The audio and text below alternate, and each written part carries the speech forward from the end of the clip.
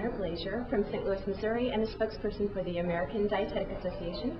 I am here in Philadelphia for the Food Nutrition Conference and Expo for the American Dietetics Association. We're here to see all kinds of events and get continuing education in nutrition and many areas that nutrition focuses in on: science, application of that science, how we can help our patients, our clients, and what therapies we can do, as well as the culinary arts and what's going on in food products, tastings, and things like that. Some of the highlights of our conference include things like what's going on in the world of sweeteners. Are the sweeteners safe? Are they not safe? What's going on with the trans fats motion? We are sort of transitioning from butter back to margarine, margarine back to butter. Which things should the client do?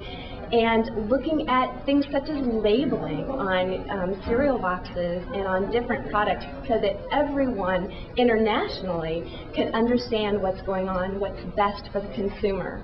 As far as other therapies like medical nutrition therapy, there's lots of information on type 2 diabetes and metabolic syndrome, but it's been an excellent showcase of all kinds of information.